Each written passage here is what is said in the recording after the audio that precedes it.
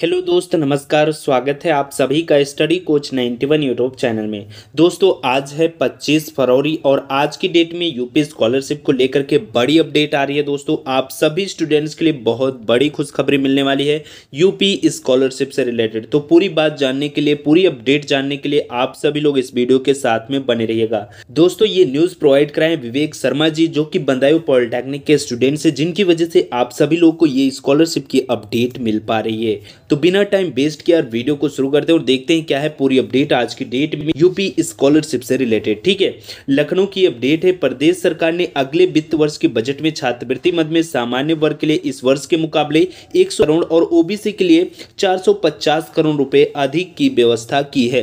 जितना इस बार जो है यूपी स्कॉलरशिप के लिए आप लोगों के लिए बजट की व्यवस्था की गई है, उसमें अगले वर्ष जो है जनरल कैटेगरी वाले स्टूडेंट्स के लिए 105 करोड़ रुपए और ओबीसी कैटेगरी वाले स्टूडेंट्स के लिए 450 करोड़ रुपए और व्यवस्था किया गया है। ठीक है, ताकि ज्यादा से ज्यादा स्टूडेंट्स को भाई इसका लाभ मिल सके।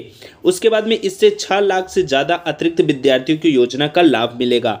लाभान्वित होने वाले सभी वर्गों के छात्रों की संख्या 56 लाख रहने की उम्मीद है। लगभग 56 लाख स्टूडेंट्स को जो है पूरी लाभान्वित यानी कि यूपी स्कॉलरशिप मिलने की उम्मीद है। ठीक है, सामान्य वर्ग के विद्यार्थियों की छात्रवृत्ति के लिए बजट में 530 करोड़ की व्यवस्था है। ठीक है, जनरल कैटेगरी के स्टूडेंट्स के लिए भाई टोटल बजट में 530 करोड़ रुपए की व्यवस्था की गई है इनको यूपी स्कॉलरशिप देने की। मैं आपको बता दूं, ये जो यूपी स्कॉलरशिप की बजट की बात की जा रही है, ये आप लोग के 2023-24 जो अगले सत्र में आएगा उसकी बात की जा रही है। ठीक है, अगले सत्र में क्या हुआ है, क्या अपडेट है, आप लोगों को हमने बताया कि जनरल कैटेगरी वाले स्टूडेंट्स के लिए इस बार जितना भी बजट इकट्ठा किया गया है उससे 105 करोड़ और जो है बढ़ाया गया है अगले वर्ष देने के लिए। ठीक है, और ओबीसी कैटेगरी की बात करें तो ओबीसी स्टूडेंट्स के लिए 450 करोड़ और बढ़ाया गया है, जितना बजट जो है इस बार दिया जा रहा है। ठीक है, यही अपडेट आ रही है आप लोग के यूपी स्कॉलरशिप को लेकर के।